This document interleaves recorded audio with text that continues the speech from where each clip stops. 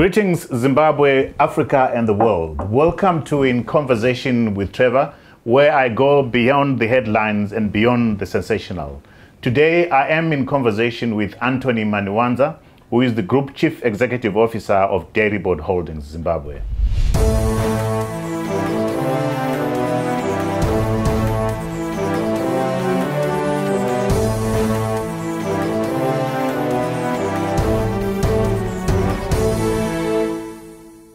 Anthony Mandiwanza, welcome to In Conversation with Trevor.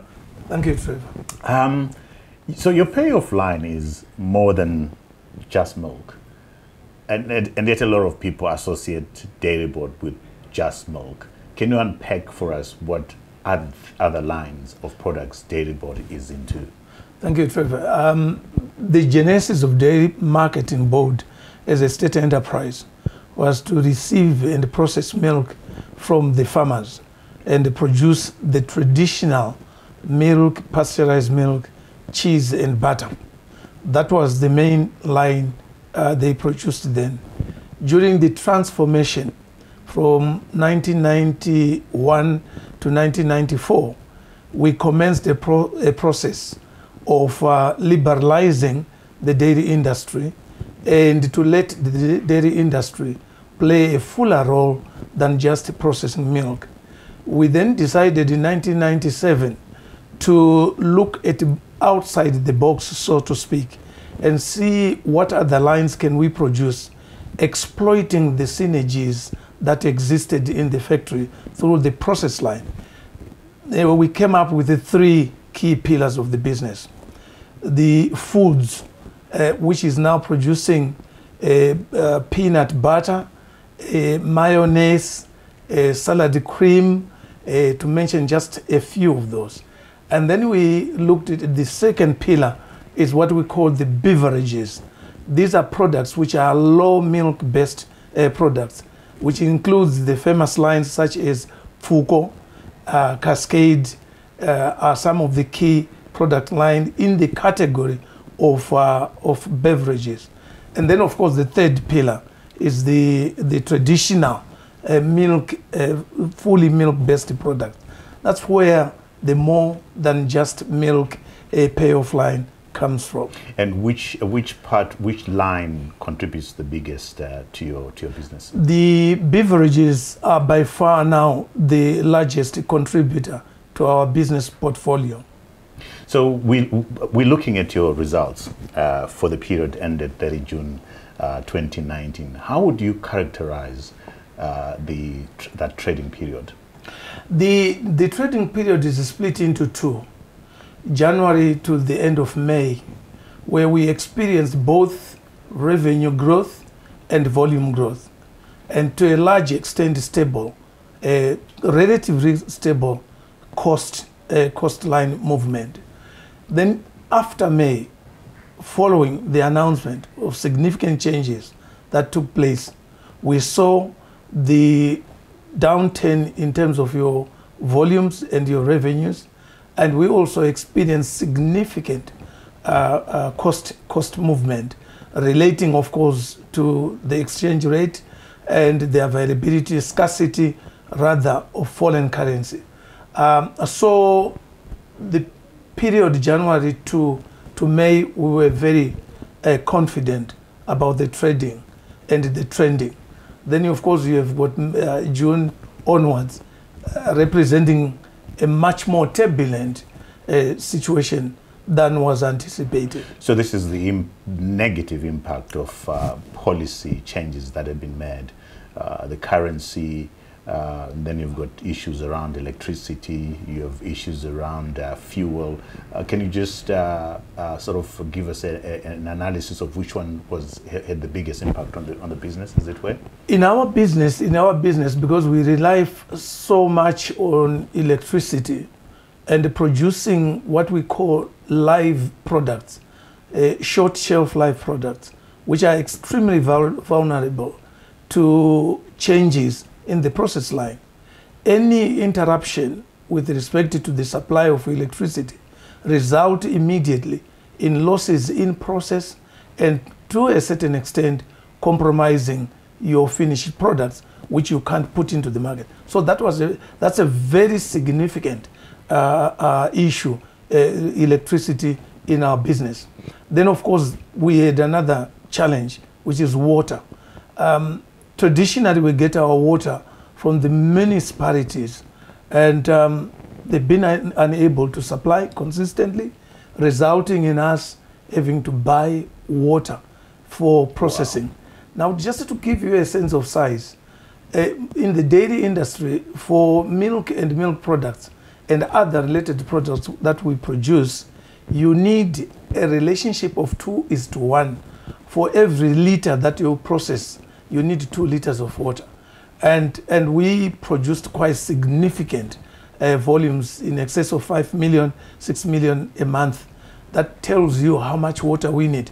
Now, can you imagine now buying most of it instead of getting it from the municipality?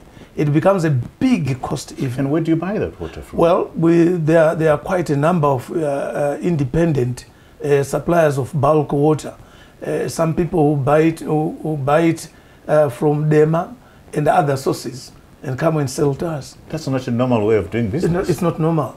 It's abnormal, absolutely abnormal. But still, Anthony, you have been able to record pretty good results. Volume growth is up. You've seen raw milk intake up from 14% last year to 22%. How have you been able to achieve those good results?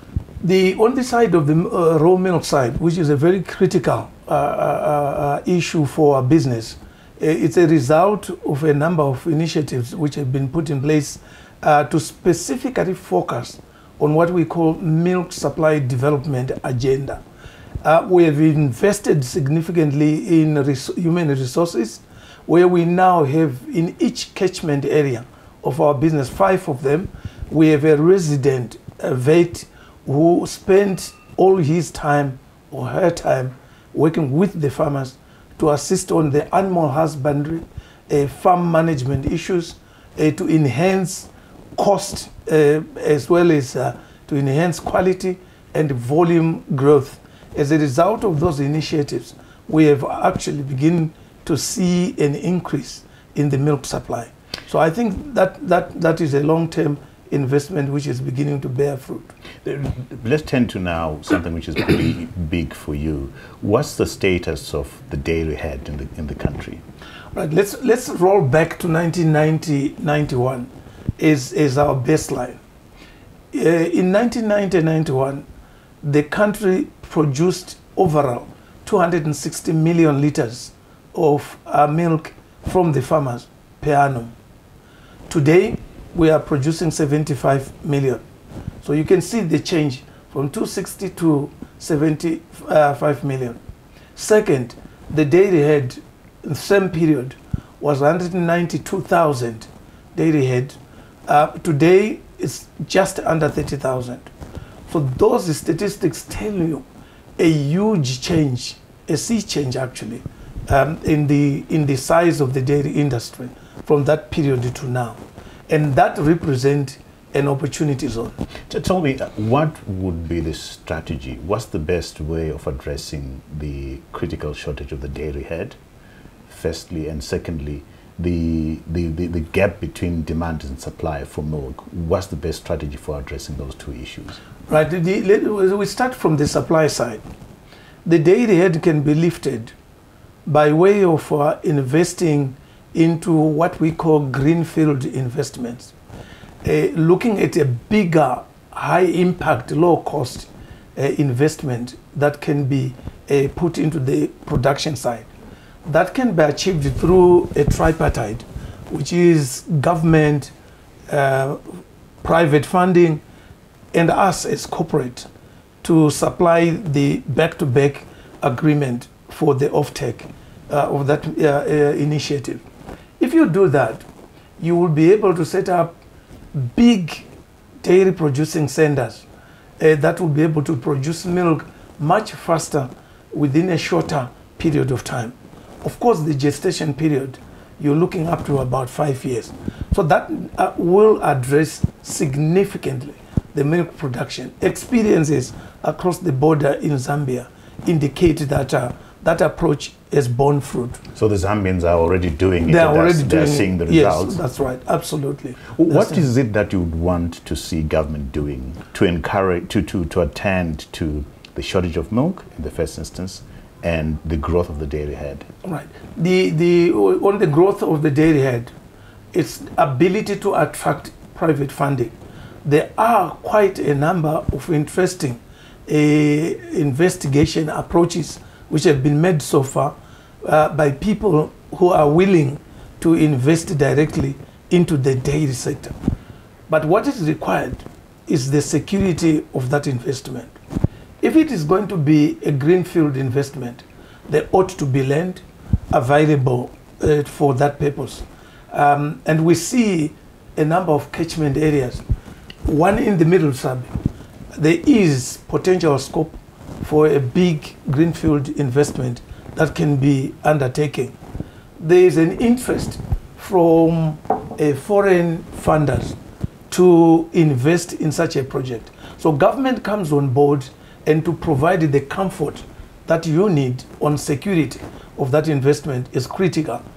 Ourselves to provide the back-to-back so that the milk is produced, we process it, we market it within the domestic and the export market. Import substitution and export generation is a critical component for that investment to take place. There is another potential area which involve a private public listed company. I won't mention their names, but they are quite interested to go into a mega project along the same model as I've alluded to, which involves ourselves, Dairibord, as the processor. The funding is already available, and the government to provide the security and those owners of the current land and to be allowed to exploit it for milk production purposes. Is government coming on board? Are you happy with what government is doing? We are in fact, the project I'm referring to, the second one, we actually about a month or so ago, we had the opportunity to break the ground with the Minister of Lands, and that was very, very encouraging. There was a lot of enthusiasm, there was a lot of energy around that project. We hope that we will continue to walk the talk and ensure that that rolls out, because if it does, it becomes a key attraction center for others to do similarly structured projects. Would you encourage young people to get into milk production, to own dairy herd and that kind of stuff? Is it something that you would encourage? I would caution. And the reason why I would do so is the risk of failure. You don't want to encourage a young entrepreneur whose little savings will be devoted to dairying, and it fails and burn up their investment. You want them to move into areas where the risk of failure is minimal. And I will touch on to the potential areas for that. So the dairy industry tends to be very, very intensive, knowledge intensive, financially intensive, a long gestation period. Now, those three issues, particularly the long gestation period, means that the return on your investment is speaking to 3 to 5 years. The young entrepreneur may not have the patience to wait that long. That's why I would caution. But that's not saying they should not look into opportunities to invest. For example, if you are a young entrepreneur, your parents already have got a piece of land. It's closer to water, which is a key ingredient needed for milk production. We are available as a company with our milk development unit to provide you with the necessary skills, programs, and business plans that can be put in place to make sure that your project does not fail. We already have done some few with small scale milk producers, but the progress it's rather slow. How many have you taken? We currently, let me say, in terms of our milk supply, 11% of our milk supply come from small-scale milk producers who benefited from our heifer rehabilitation program. And that was successful to a limited extent, notwithstanding, of course, the challenges which I have already alluded to. Could we have more programs of that nature that allow young people to get involved in? You need it as an integrated program that speaks to, starting with the genetics, right? The genetics must be appropriate. So let's look into your. That's interesting. At least there is an opportunity there for those young people that are interested.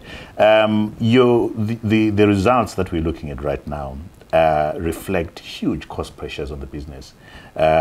You had increase in revenue, quite commendable, of 139%, but you had 123% in cost pressures, but still you managed to record a profit of 12 million. Just explain some of those cost pressures that eroded your earnings. Okay, these are the two jaws, the top jaw and the bottom jaw. The bottom jaw weighed down. Mainly, the main cost driver is the exchange rate depreciation. And you will see within the exchange rate depreciation, the company had to pay in excess of 8 million. That relates to the procurement of foreign currency at the depreciating exchange rate. Right. And that's very, very significant. If we had not done that, our margins could have been better than at the level at which we recorded end of the year, end of the half year, of course. And so that was a big one. Then the second one, the disruption, the cost of disruption, which I've already alluded to. Electricity, water disruptions has been a significant cost driver. Number three is the cost of packaging, raw and packaging material. Again, relating to the foreign currency and, of course, the internal Zimbabwe inflation factor.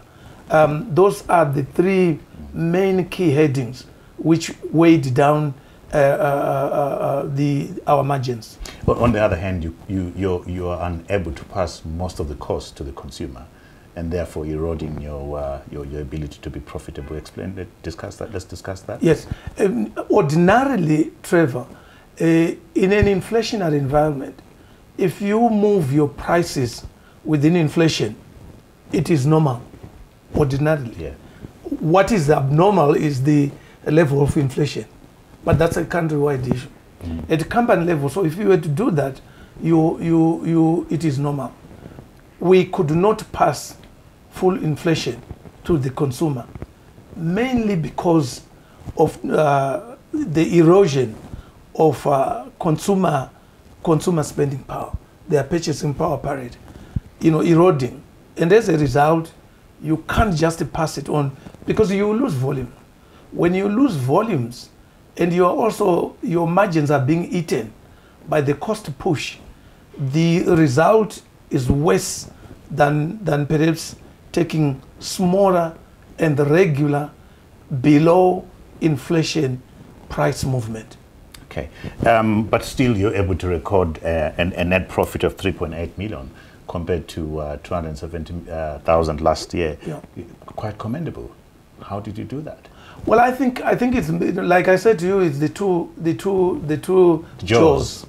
The top jaw, which is your revenue, moving at 139%, and the cost moving at lower than the movement of your revenue at 123.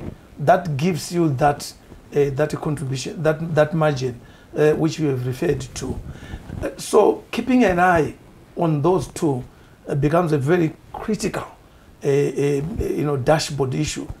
But over and above that, Trevor, you need to say in an environment in which you are losing value due to depreciating currencies, how do you preserve your balance sheet and shareholder value?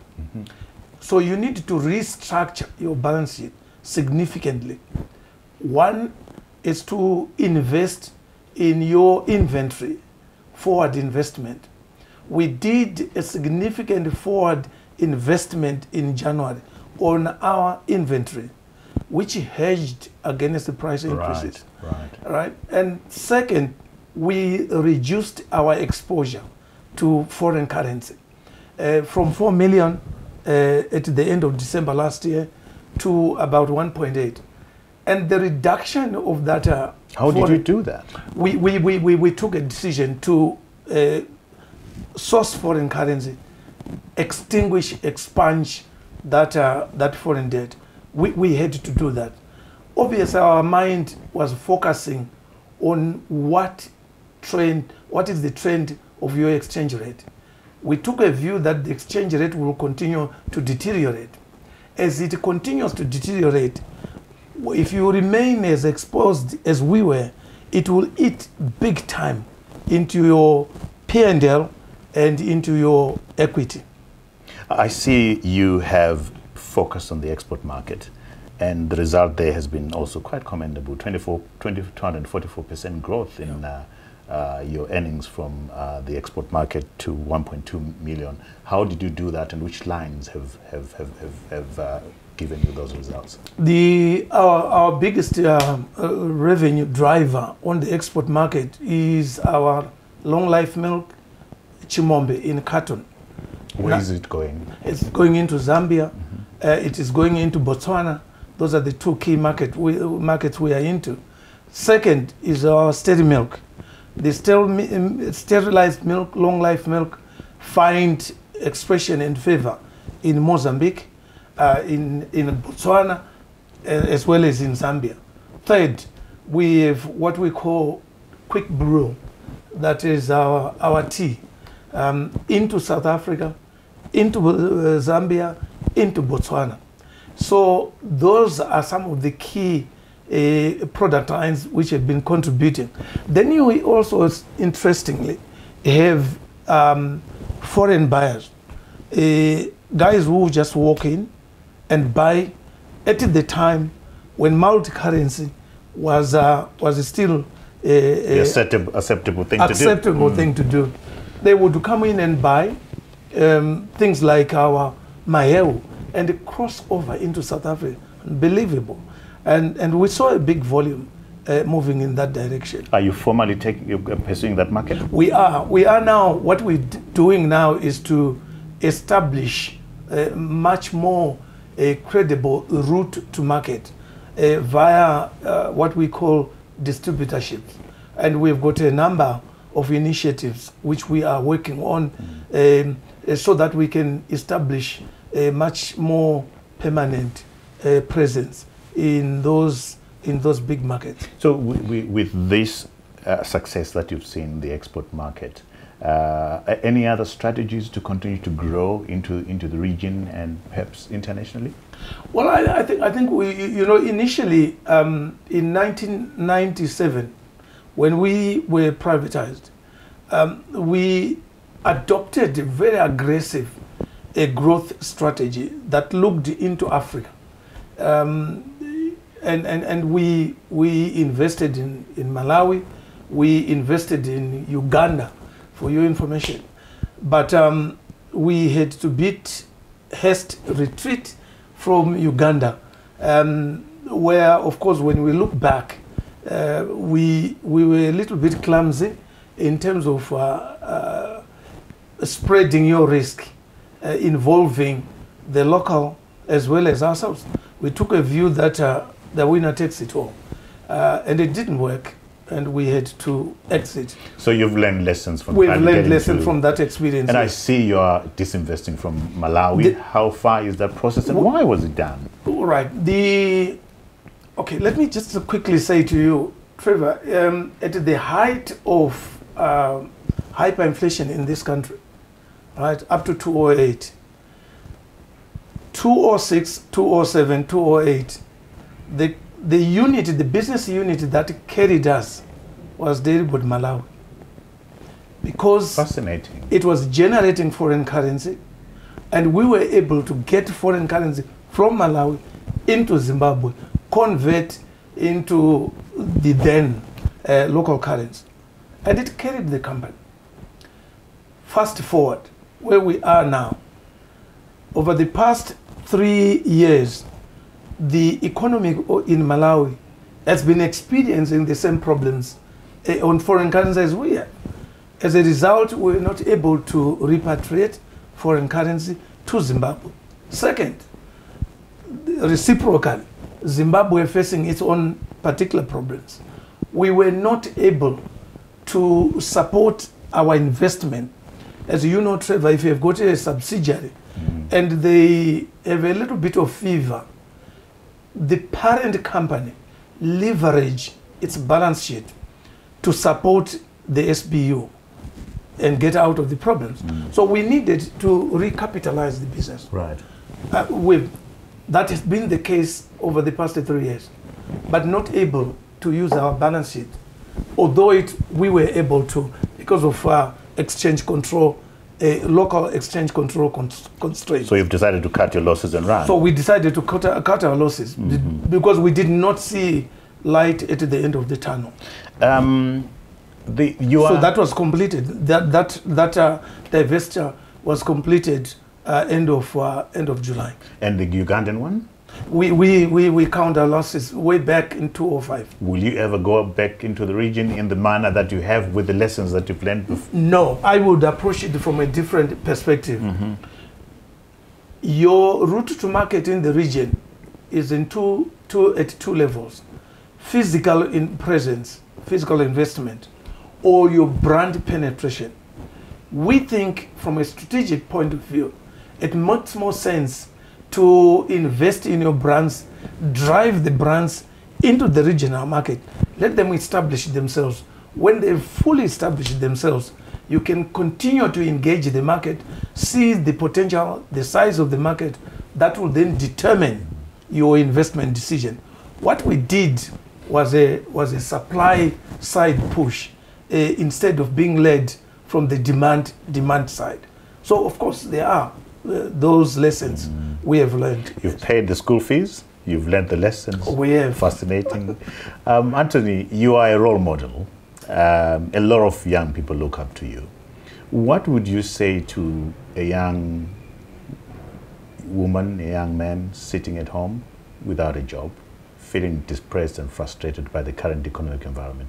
What would you say to that young person who's looking for a job? They've got a certificate, qualifications. What would you say to them? First and foremost, I will disengage the young prospective entrepreneur from a state of despondence. I will encourage the young entrepreneur to look outside the box. The problem that we face, our youngsters face, is that they want to move into a business which is four corner structured already. And that in itself is a huge challenge. So what you should do, look very carefully to establish business entities in Zimbabwe. There are a number of activities, Trevor, that we do as a company, Dairibord, we should not be doing. We should be outsourcing. For example, we do distribution of our products. We have a mixture of direct distribution and in-source certain distribution activities. Young entrepreneur who comes with a vehicle refrigerated, suitable for our business, we connect with them and give them that opportunity to start small businesses which are anchored on large established businesses. So the young person out there, your challenge is to say, what is it that Dairibord is doing which it ought not to be doing? And you then come and do it. That is the lowest cost entry into your business and guaranteed not to fail. Small, but in leaps and bounds you move forward. That's the kind of advice I will. That's interesting, Anthony, because it actually says we could start a movement led by the corporate sector to say we will engage young men and women to gets the kind of business that can be outsourced. Yes, indeed, very true. Let me tell you another area for Dairibord. We do merchandising of our products into informal trade. Those merchandising activities, Dairibord can't be a corporate citizen to be doing that. It's a micro activity that can be done by young upcoming graduates from the universities to start their own businesses. So why don't you get organized? And you look at central business area and say, look, we can do the merchandising for you, all right? It's volume based. The benefits to us at Dairibord is we reduce our overhead cost, and the cost is converted into variable cost. In turn, the young person who has come in, who then takes over that variable cost, has got a business model to start from. And eventually they grow into that. I'm just giving you as a one example. So we think they must engage. They must engage. We must avail ourselves as corporate You and I. leader, you and I, Trevor. We must avail ourselves to conversations with young upcoming entrepreneurs who would like to look at opportunities of doing business. Right. So for the young men and women at home, Anthony is saying, think outside the box. Yes. Look at the corporates. Yes. See where you can go in and get outsourced businesses. Don't try and go and start a fresh business from the start. That's very fascinating. Anthony, I'm going to ask you to be vulnerable now. Have you ever failed in anything? Yes, I did. And if you have failed, what were the lessons? What did you fail in, and what were the lessons that you got from the failure? There are too many things I've failed in my life. Right. That's a good thing. So you've failed in life. I've failed. That so has many not times. stopped you from pursuing your dreams. No. In fact, if anything, the failure has been to me a stimulant, right, to scale on greater heights. It has been actually a construction pillar that says, because you failed, understand why you failed. You know, sometimes to fail is a necessity to spur you to greater heights. So I failed so many times. I mean, I can walk you through my journey. I mean, for the next 2 hours or so. I failed at O level. Trevor, I came out of O level with 5 subjects, and I failed distinctly. I remember I failed 3 of them. Failed. Shona, history. Sorry for laughing, but yeah. I failed. And during that time, you do not proceed to do your A level without, 6 O level subjects. And to me, that was the first test in life that then said to me, so what? I could have wallowed in despondence and just like anybody else, but I took it up as a challenge and decided to do my own private studies and complete my O-level certificate. That then allowed me to go to A-level, proceeded thereafter to university. So I'm saying that because I'm relating to the many youngsters who are out there who may find themselves stumble at O-level or even at A-level for that matter. You must pull up your socks and take that as an opportunity to work hard. Let me fast forward and look at business. I've already told you my experience in Uganda. That taught us a major lessons.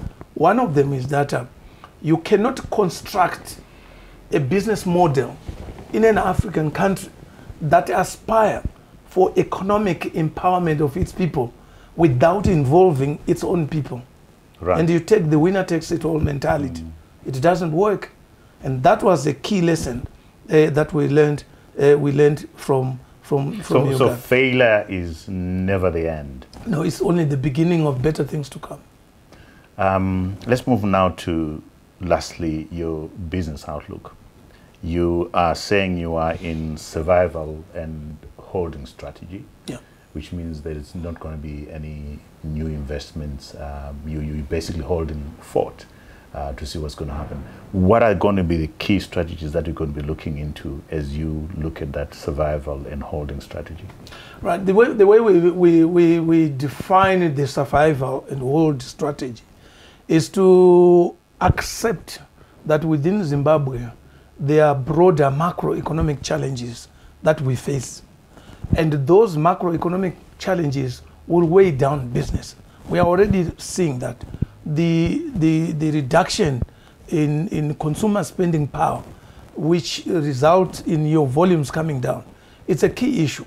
So the survival strategy is how best can you hold your volumes at the current level to the year end. It's a critical issue, and you can't do it through a greedy model that seeks to hyperinflate your prices. You have to take a haircut so that you are modest in the manner in which you apply your pricing. Second, you need to make sure that in terms of the supply side, to hold your volumes, that must be aligned, and therefore the investment will be on the supply side, right? To spend a lot more time, more energy to generate particularly local milk production, so that it fills in the twin strategic objective of import substitution and export generation. So it's the complete value chain assessment, so that we hold it in a layman's language. We hold the balance sheet value to what it is as we pronounce it half year, so that come the end of the year, you can do your numbers and see that relative to the half year, the balance sheet has remained intact. I think that is absolutely critical. The key COBs, which are granular issues, then speak to how do you deploy your working capital. Your working capital in terms of sourcing for imports, imported raw and packaging material, that forward hedging, it becomes very critical. The powders are particularly critical, riding on the commodity prices to make sure that you strike when the cost is at the lowest. You then invest your local Zimbabwe dollar into foreign currency and procure those critical inputs. Is a very significant hold and a survival mode. It's hold and survival because we cannot be outlandish in terms of estimate and say we are going to grow notwithstanding the national statistics.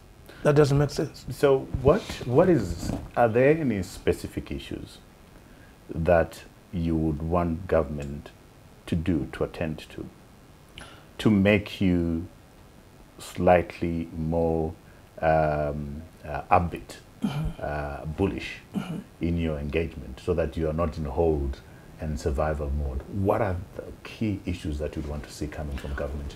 Okay, the first one, Trevor, let's look at the key shakers and movers on business. The first one is the availability of foreign currency. When the interbank market was introduced, industry and ourselves included, we were very excited about the benefits that comes via a credible price discovery mechanism for exporters, and in turn a credible mechanism for business to procure foreign currency. So we were very excited about that. Fast forward to the present day, we feel that the interbank is not working as efficiently as we anticipated it to be. Obviously, there are overarching issues which need to be attended to. The first one is that introducing the interbank without putting seed capital to nurture it, certainly it does not result in the efficacy, full efficacy of the system being realized by industry. The second one is that you then have to address the issues of inflation vis-a-vis the depreciation of the currency. Now, government, at the level of government, the challenge is, where is the foreign currency going that we are generating in the country? Right. Where is it going? And I think there is a need for transparency to address that issue, because it then feeds into the confidence issue. If, for example, I knew that this month I will get all my foreign currency requirements, I would be very modest in picking up price. Correct. Yeah, because I know I will get it. So what is the hurry? Why would I want to overburden my balance sheet with forward hedging? So that foreign currency which is being earned by the country, to the extent of 4.5 billion, 4.8, it ought to be explained to the business community. Where is it going? And how is it benefiting the overall economic? So there's no transparency. There's no One, transparency. two, yet. the interbank market It's is not working. No, it's not. And then, of course, the other monster in the house, so to speak, is the drivers of inflation. What is driving that? It's a speculative behavior. When people are not confident, when they are not sure, they embark on speculation. And the speculation is the biggest driver of inflation. And finally, I know, Trevor, you play a very critical role in terms of advisory to government. The issue of going forward require a very robust communication system, so that we as business people begin to see areas where progress is being made. It is important that where progress is being made, that communication feeds into the business, in the business and community. we are not seeing that communication. We are not seeing that communication. We are seeing distorted communication messages. Anthony, I could listen to you the whole day. Thank you so much for this opportunity to come on to In Conversation with Trevor. We appreciate this, and there's a lot of takeaways for young people wanting to get into business, and so we're grateful for this opportunity. Thank you so much. Thank you, Trevor.